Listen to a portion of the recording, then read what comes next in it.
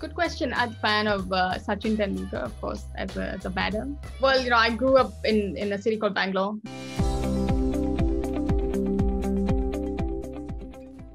So let me brace myself to introduce someone really special who's joining us today. So she's an all-rounder, the captain of the Germany's national cricket team, and a postdoctoral research scientist. Joining us today to discuss cricket and a lot many things is Anuradha Doddaballapur. So welcome and thanks for joining in. Thanks for having me. Appreciate it. Yeah, so I prepared for that introduction because you have so many feathers in your caps already. But starting with your fair break experience firstly. So coming in from Germany, how has the heat there affected you? Good question. I think we've just come out of winter in Germany, so the weather and the temperature here is quite a bit to take in initially, but I guess after a few days we've adapted all right. I mean, it's a bit mental to be playing at 40 degrees, but since our games are in the evenings, it's quite bearable. But otherwise, yeah, it's something you've got to adapt to usually to conditions wherever you travel. So it's not a big surprise, but cold to hot is always a tough one. Definitely. But how has that experience been for you, like playing in the Fair Break tournament alongside a lot of big names? And it's a big opportunity, of course, to be a part of a tournament like that of Fair Break. It was an anticipated tournament. People were talking about it. How has that experience been for you?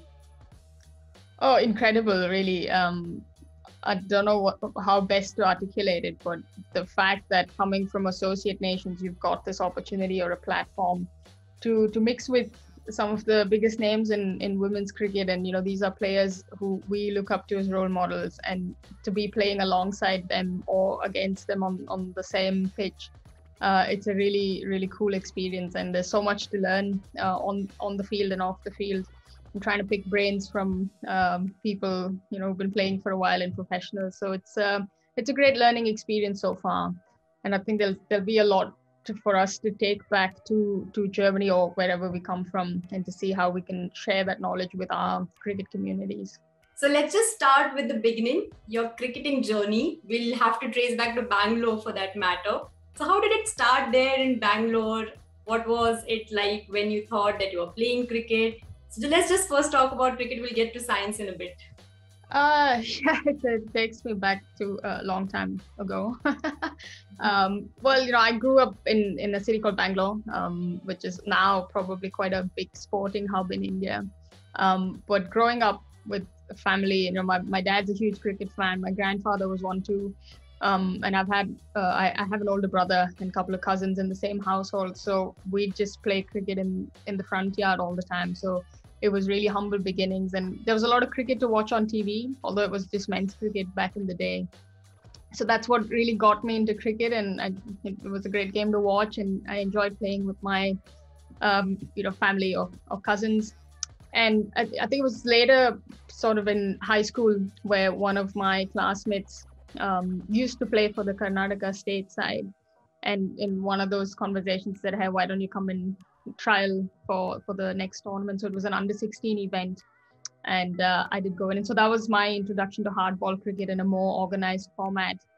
And haven't really looked back since. So it's been about 22, 23 years of playing cricket right now, and it's been an amazing journey, because I think playing in Karnataka in that setup, and having the likes of some former India players and captains in that group was quite inspiring now in retrospect when I do think about it.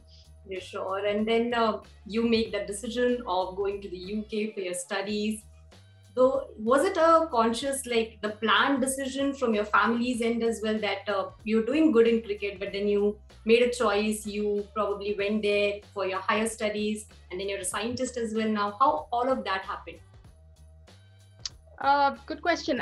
I suppose I was always interested in academics and in biology, because I knew I would. You're one of those sports person who had no issues with studies. It was just a choice to go there and get your higher studies. Yeah, I mean, I don't see why we have to say you've got to do this or that. Like, you can have both, right? So there are quite a few people who are good in academics plus sports, so you can be all rounders. Yeah.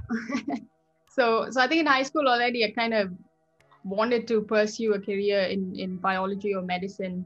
And I think at that point, playing cricket in for the state or even a level higher, it didn't seem like a very viable option, because I can't remember if back in the day there were like professional contracts for state cricketers. So I know it's only come in more recently. So it wasn't necessarily that you either stop playing cricket and only do this, or not, or the other way around. But for me, the first choice was to pursue my master degree in the UK. So I did play a fair bit of cricket while doing my bachelor studies as well. I have an engineering degree in biotechnology. So when did the Germany thing happen? You're now the captain of the side. Of course, you've taken the team to greater heights. We'll talk about your records as well. But how's that journey from the UK to Germany happened for you? Again, solely for academics. I think the move to Germany was prominently for pursuing my PhD. I don't think it was a conscious effort to get into cricket after I moved. I don't think I even like researched or checked on it before I moved there. And Frankfurt, I live in Frankfurt currently. I've been there for the last 12 years, and it was more so to get on with the study program. And then after about a year or so, I tried to look up if there was cricket in the vicinity, and we only had a men's team in the club, in the local club, so I played there for a bit. And I found out that we've got a women's national team, so I contacted the manager to see if I could come in for any of the trials. So that was 2013, and that's how the journey started with the women's national team. And in 2017, I was appointed as captain, and it's been 5 really good years of being able to work with the team and kind of get everyone together to play better cricket and to kind of enjoy the sport. And I think the success we've had is really kind of testament to all the commitment that the players have, because everyone's either a professional or kind of studying, university students, or they're in school. So all of us are amateur cricketers, but playing for Germany, and it's a really honor. It's a real honor to be representing the country. So I think we all appreciate that. But again, managing careers as well as playing sport at the highest level is quite challenging. But I mean, I love our group, our girls. I think if it wasn't for this, I probably wouldn't have stayed in Germany for this long. So I think cricket and academics are equally important and very close related for me at the moment. Definitely. And as you mentioned about your team, talk us through how is the culture of cricket in Germany? Because of course you're from India, you've been to the UK, and of course Germany as well. So what's the cricket culture like there in Germany, and about how the team shapes up, about quite a few players who've been doing well for the side as well? It's been a nice growth to see, because when I started playing in 2013, we had only about 3 or 4 domestic sides. So we've really grown by leaps and bounds, I'd say. And there's a fair bit of development work being done in different clubs. And the board is kind of pushing for current existing men's cricket clubs to kind of start a women's department and to support that change as well. So it's nice to see the growth of the game happening currently, and many of us are involved in those roles as administrators, as coaches.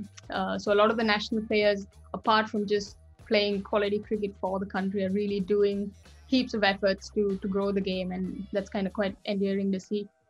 And I think in terms of some of the prominent names, we've got Stephanie von Meyer, who's the former captain of Germany. It's done heaps of work to bring the team to where we are today. We've got Christina Goff, who's our vice captain. She was also playing at the Fairbreak event. And some of our, I think, top performers in the last couple of years have been Janet, who's our opener. It's quite a cheeky one, but getting huge runs on the board. Really good cricketer. We've got Bianca. Bowling wise, we've got quite some youngsters. So there's Tony, who comes from the northern part of Germany. There's Emma, who's another young rising star. So it's a great mix of people, and also quite a diverse bunch of people coming together to play the sport. So some of us coming or growing up in cricketing countries and moved to Germany. We call Germany home now. So we've got a few of those in the team. A majority of them are native Germans who picked up the sport in the country. And I think that's a great example for younger girls to see and to be inspired by the group of people who are playing cricket for the country now. Yeah, let's get to your personal milestone there. 4 wickets in 4 balls, a world record. What was the feeling like after that? Did you know that it was a world record when actually you were playing that match, or you got to know it afterwards? And how was the things that followed after that? Yeah, it's quite surreal. I mean, even now to say you've got a world record to your name.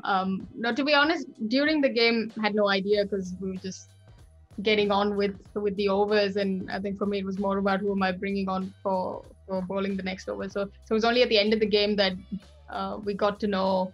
I believe the commentators did mention that during the game, but I caught it much later on, and later in the evening once we got back to the dressing rooms and had messages from people over. So it was kind of it took a while to sink in. I think that we had a couple of other games post that I think it was the fourth T20I, if I'm not wrong. So we had one more game to go the next day. But I think it was a flood of I think media presence and a bit of attention, which I wasn't used to. And a tweet in Kannada from the Germany Twitter handle as well. Yeah, I've taught our girls a couple of Kannada words, and we've kind of exchanged things like that. So that was quite funny to see. It caught the attention of everything. So really, I mean, it kind of followed.